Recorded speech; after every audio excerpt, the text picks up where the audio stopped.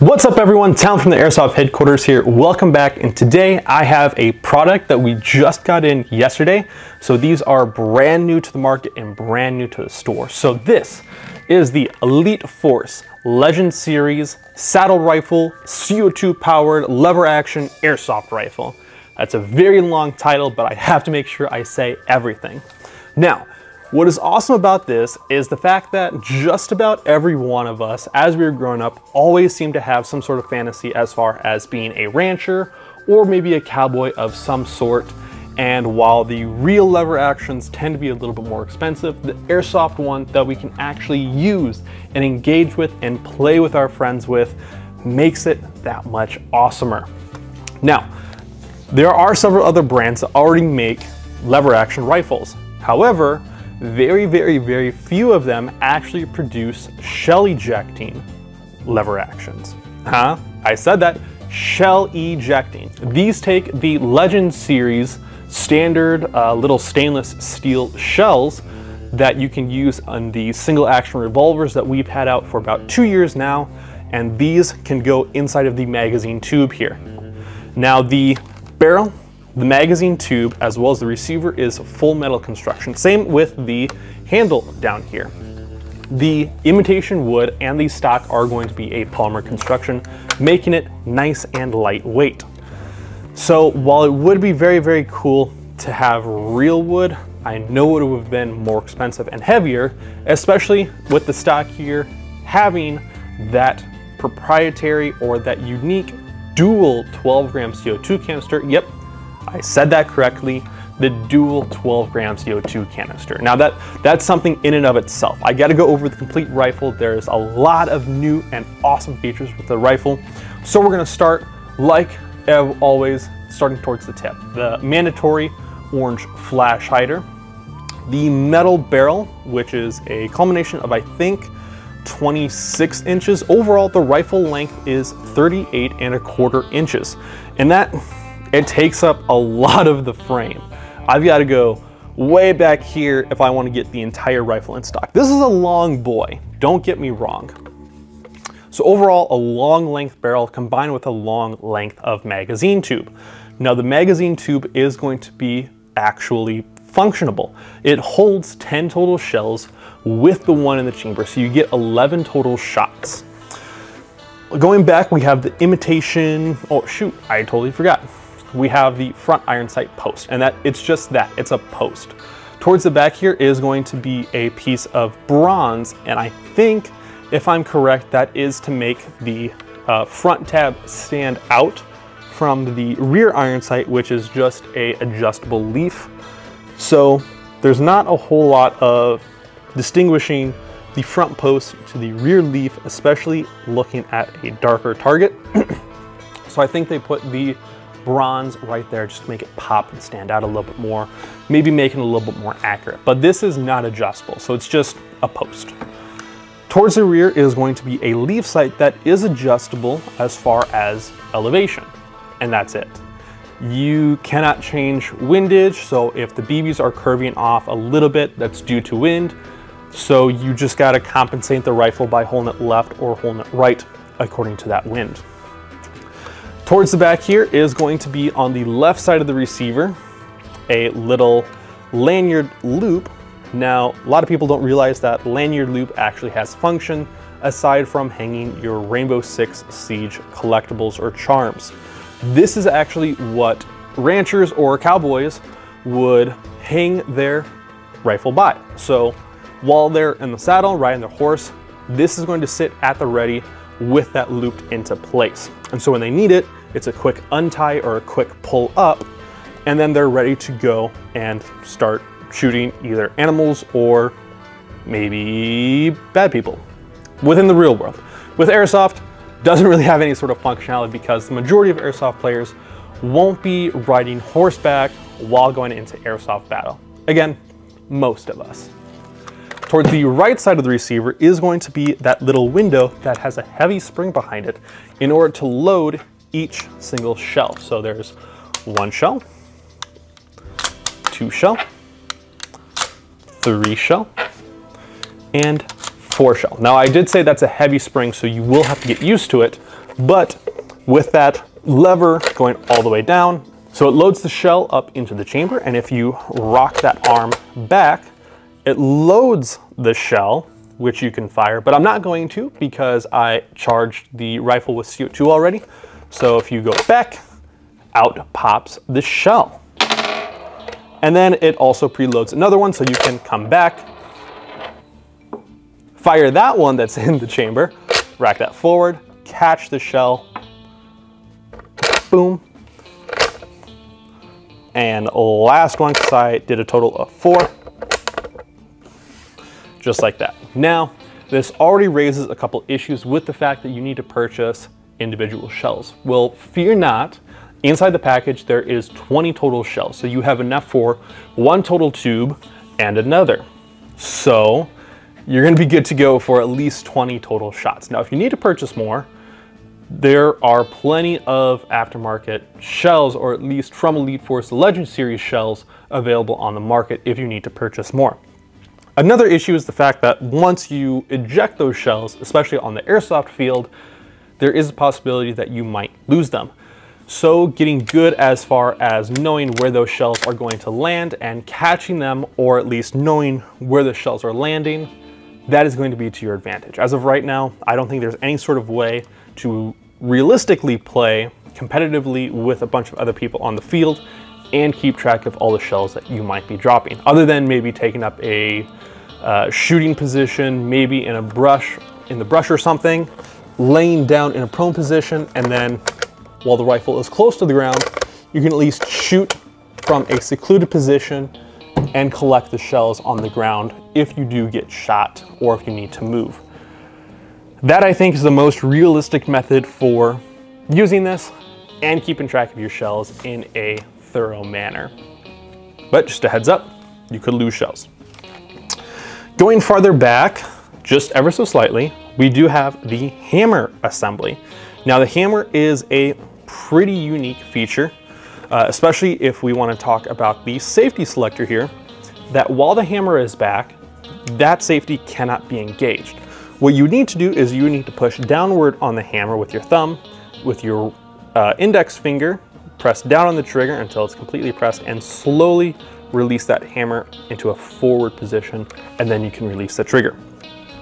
While the hammer is forward, you can engage that safety. Even if there is a shell inside the chamber, you can still release that hammer and engage that safety. If there is a shell in there and you do intend to fire it, you take that safety off, rock that hammer back, and you can fire it. However, like I said, I have this gassed, don't want to fire it. With the lever action, this is a very, very large handle. It's really big, and I probably can already predict what you're thinking. No, you should not. And for those of you who do not probably pick up what I'm putting down, because it's so large, if no one has seen Arnold Schwarzenegger in Terminator with that lever action shotgun, what he does is with one hand rocks that forward, putting a shell inside the chamber, and with that one hand he is rotating the entire shotgun. Now I'm trying to carefully hold this.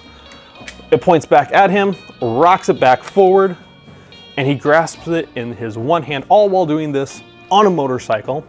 He's able to rock this back and forth, which I don't want to do because I don't want to possibly be the one to tell you you can't do that and break a brand new product. Definitely don't want to do that. So I'm going to tell you right now, do not do that. Do not, do not, do not. Don't try it. Don't think about it. Don't tell anyone to think about it. We never talked about this. Got it? Underneath of that lever is going to be a small little pin. Now there is going to be a small little spring behind there. And what you have to do is you have to have your lever all the way against that pin and completely engaged for you to fire. However, again, I don't want to dry fire this. If you have that pin only partially engaged, it will not fire. If you have that lever slightly forward, it will not fire. So if you are having any sort of trouble, make sure your safety is off and make sure that that lever is all the way engaged with that pin. Just a heads up. So you have to have full contact, a full grip in order to fire. Now, towards the back of the stock here, I can take the butt stock off, but I won't be able to show you how to load that CO2, unfortunately.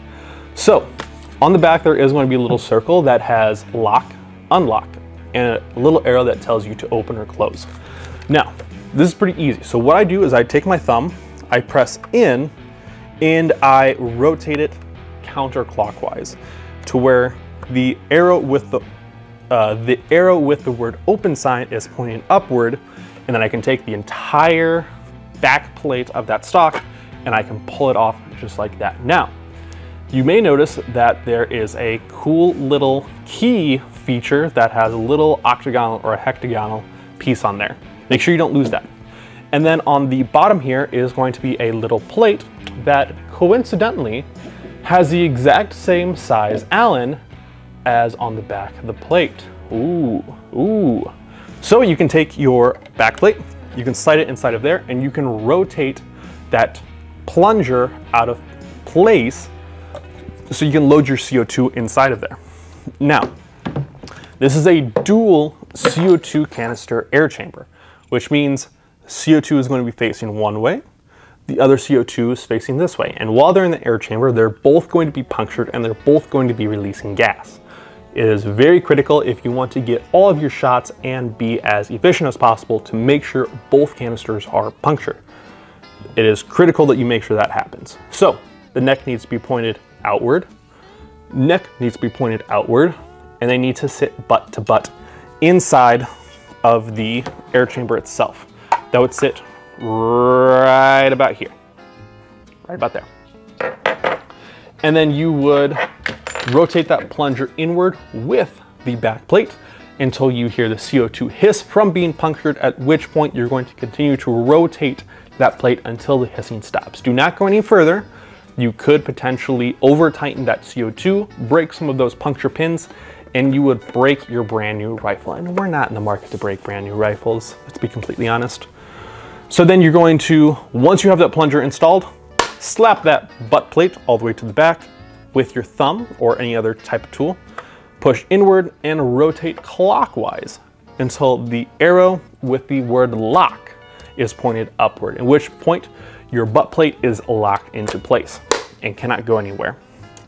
At that point, your CO2 is charged and ready to go. Now, I'm going to be taking 0.20 grams of BB and putting them through a chronograph so we can see exactly what the velocity is. I have a total of 10 shots, 10 total shells, and then I'm trying to multitask, which is not going very well.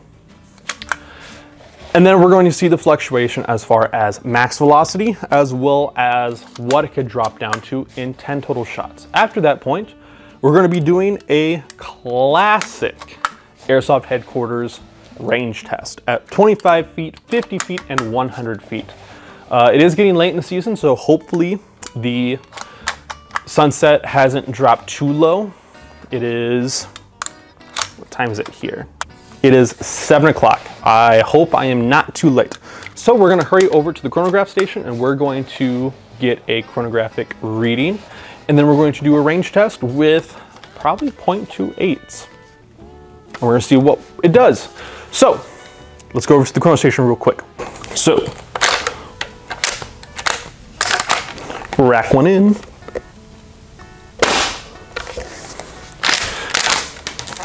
$460. Did not go forward all the way. There we go. Just didn't load it correctly.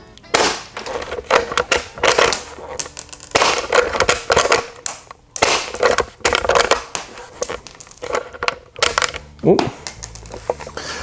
Missed a shell. Well, come on.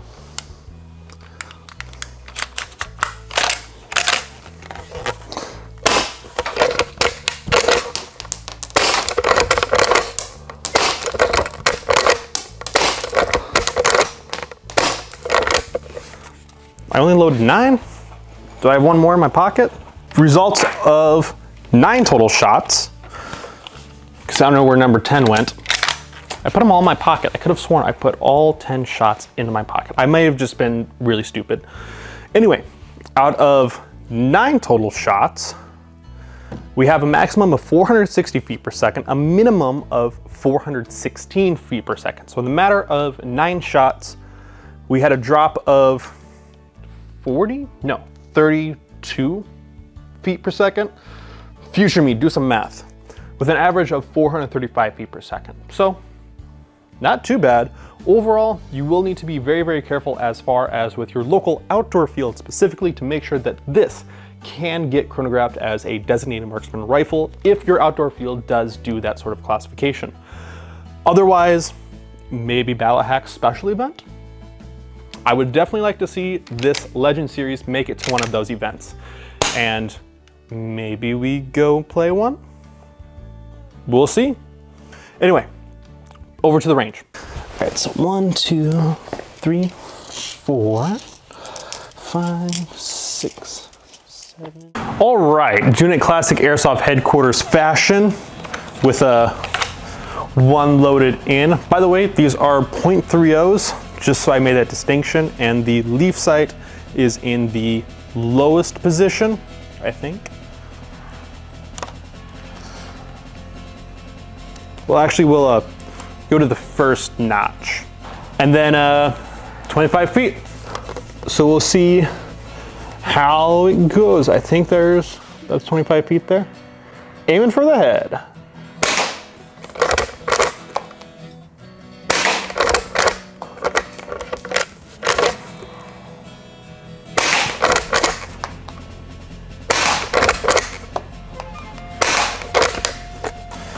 And that was 5 right there. So then we're gonna knock this out to 50 feet. Okay, 50 feet and aiming for the chest.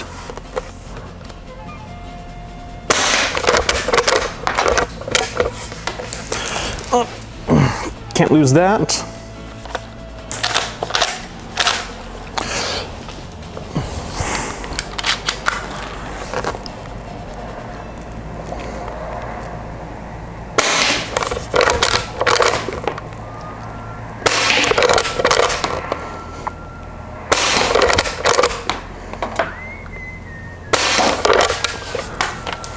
All right, 5 total shots, kicking it out to 100 feet. Now this one is gonna be a doozy.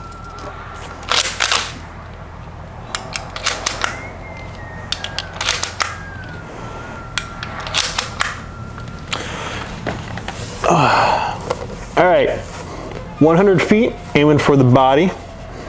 We'll see how it goes.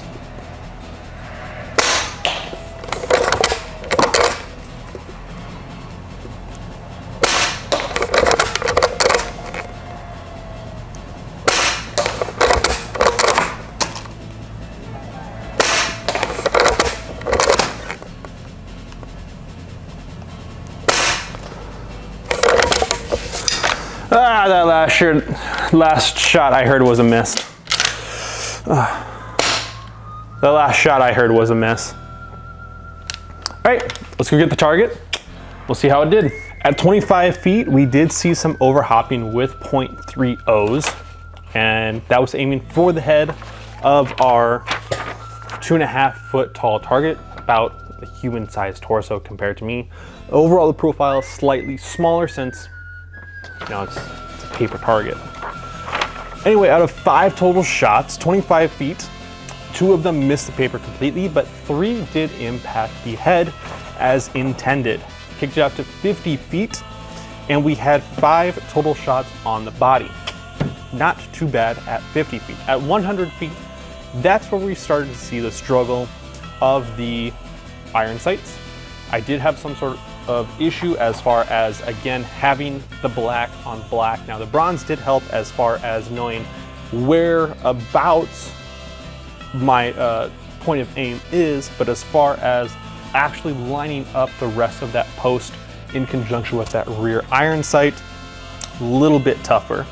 So suggestion for anyone that wants to pick this up for actual gameplay use is either completely paint that front post bronze or paint just that little rear leaf face bronze coloration or a slightly brown coloration, something to distinguish between the bronze, this color, and then the black post, just so that you're able to get those more accurate shots at 100 feet, which only 3 out of 5 shots did impact the target. Now, most outdoor fields are going to have a regulation of designated marksman rifles shooting over that 400 feet per second mark or velocity to have a 100 foot minimum engagement distance, meaning anyone outside of that 100 feet, you're good and clear to engage. Now, the issue is that if these are the results at 25, 50, and 100, and 100 not being so hot on a fully profiled person, if someone's got an elbow or a boot hanging out of a corner, or you're only seeing part of a person, those 100-foot plus shots might be a little bit harder to try to hit. So anyone that wants to pick this up should be aware as far as the limitations of this rifle and the distance, as well as getting a good handling for the either point of impact or where those BBs are going to fly and what specific weights. Now the .30s, I went a little bit higher to try to compensate for the fact that the saddle gun does not have an adjustable hop up. It has a fixed hop up as far as the amount of backspin that BB is going to have, but at 25 feet, we did see some overhop. Out at 50 and 100, it seemed to level off from what I could see. No, I did have my glasses on to try to see further away, since I'm one of those nerds and I need glasses. And unfortunately, I forgot to put contacts in, since I prefer glasses. But yeah, I think with the limitations of the shooter and limitations of the rifle and limitations of the rounds themselves being plastic ball bearing that's going through a smooth bore inner barrel, these are the results. So anyone that wants to try to get a little bit better of consistency, maybe going with a heavier weight, maybe having some more time behind the rifle and knowing where those impacts are going to be, as well as maybe modifying to where you can fit a scope or something onto here, or making those minor adjustments to the rear sight or the front sight. Just my 2 cents. You guys can tell me what you think down below in the comments section. Now, as far as overall results of the saddle gun, I think it's a really solid build. I like the fact that it actually has a realistic loading feature and a realistic shell ejecting feature. That was a money shot if I ever saw one. Now, the issue comes down to where do you get more shells? How are you supposed to pick them up off the field after they've been ejected?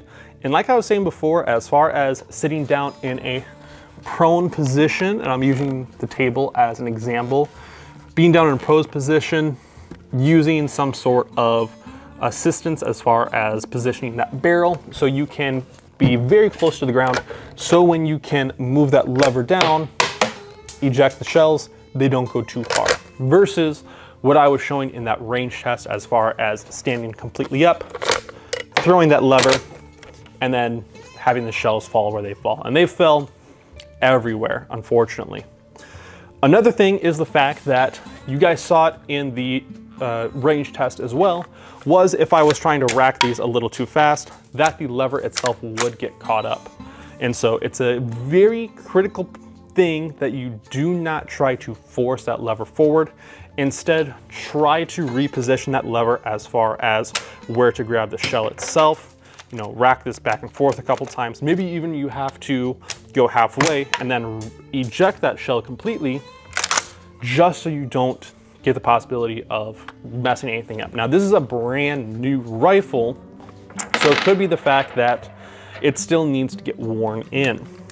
But as far as the action of loading the shells, that I have noticed has become significantly easier. In fact, it has become much easier to open that window with my thumb and load each individual shell in. Awesome. That did not take much wearing at all. As far as getting that lever going, and you'll notice that I need to do a C-clamp over the barrel to continue to push backwards and control the rifle overall. Pop.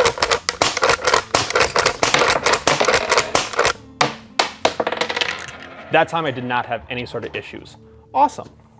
But you did see me a couple of times get hung up. Now I've got shells everywhere.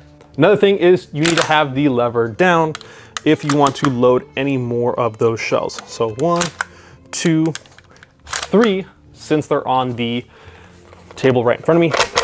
Now with a modified C-clamp or a C-clamp, I'm not able to aim down sights, so I have to move my thumb out of the way, take a shot, put my thumb back over, remove my thumb, shot, another shot. Oh, that one got hung up. And just like that. Final note is that every time you reload the CO2, you will need to purchase what is called the RWS air chamber lube to each end of the CO2 capsule in order to best regulate or at least get lube inside of the internals of the rifle itself for maintenance and cleanliness. Because it is a proprietary based system, there is no way to disassemble this for any sort of internal cleaning, stuff like that I'm aware of. And I'm not going to be the one to venture into trying to get this cleaned out or anything like that. So I'm going to let someone else that is more adventurous try to take this apart and possibly even do a video on how to disassemble it and how to clean it properly. I just read the manual on as far as how to best prepare the CO2 and how to make sure that the rifle lasts as long as possible. Make sure you read the manual. I did the job for you, but that doesn't mean that you should not read it either. Got me? Good. Anyway, overall, I think it's a solid platform. I would give this a 9 out of 10. If I had to do some sort of actual rating system, overall, I think it's a hassle that shells can't get lost, but I think that the actual coolness factor of the lever action, the shell ejecting, the realistic feel, despite the polymer handguard and stock, because I know the limitations, I understand that, but man, is this a cool freaking rifle. So that's why I would personally give this a 9 out of 10. What would you rate this on a 10-star scale? Would you put this closer to the 10 mark or closer to the 1? And let me know your reasons why. And that's going to be it for this video. If you guys have any further questions, put them down in the comments section below. Of course, like and subscribe if you like this type of content. Let me know if you think I need to improve on anything, stuff like that. You guys stay safe, stay clean, stay positive, and I'll see you in the next one. Take care. Yeah, cowboy! Yeah!